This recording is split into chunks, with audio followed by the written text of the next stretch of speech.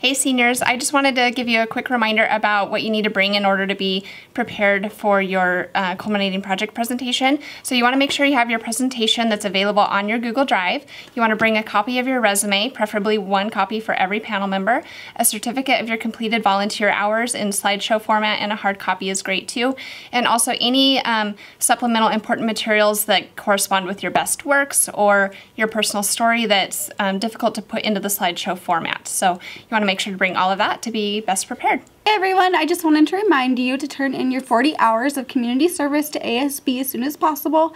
They'll give you a certificate, and make sure you put it on your presentation. When you're thinking about your presentation, you want to make sure that you have people in your room who make you feel comfortable. So parents, mentors, good friends, you can invite up to 15 people into your room, and they can be there just to make you feel more comfortable and do a good job and celebrate who you are.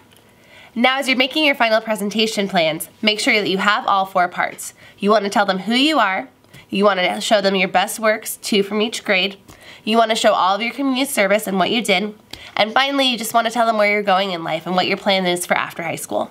Now, you're probably trying to figure out, hey, where do I find out what room, what time, and what date is my presentation? In the main office window, facing the courtyard, you will be able to find your scheduled date, time, and where it is.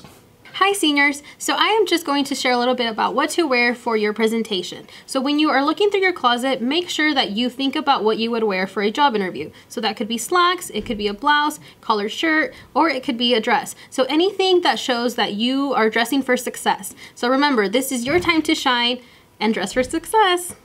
Good luck, seniors! Remember, if you guys need any help, come see Miss Curls in the Career Center or come see your counselor.